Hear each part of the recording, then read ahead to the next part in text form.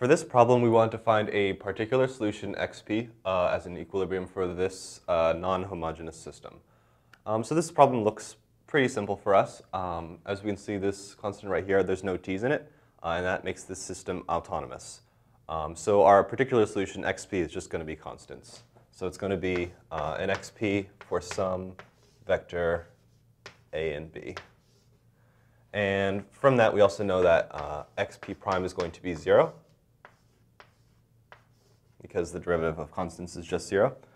So we can plug these two back into our equation right here and figure out what these constants a and b are supposed to be. So we'll do that. We have 0, 0 equals the matrix 1, 2, 2, 1 times our xp plus 1 minus 1. Okay, I'm going to move this to the other side to solve, to help us solve for xp. So that'll eventually look like this.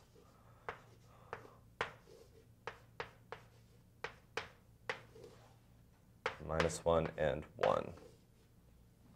Okay, so this is just a system of linear equations, basically, that we've seen many times. And we can solve this with a matrix.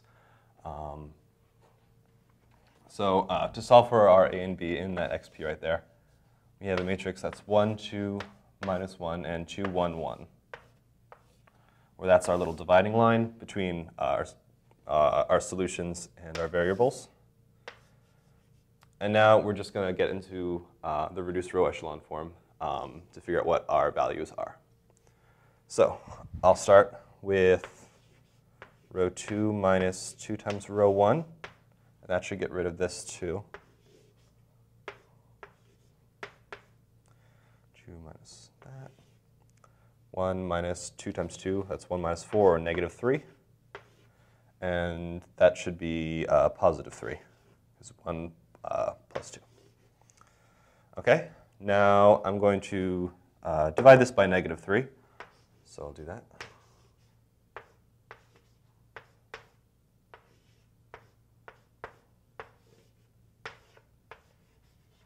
And finally, I'll take row 1 minus 2 row 2, and that should get rid of here. So 1, 0. Okay, minus 1 minus 2 times minus 1, that's minus 1 plus 2, that's 1. Okay, so my a value is 1 and my b value is negative 1.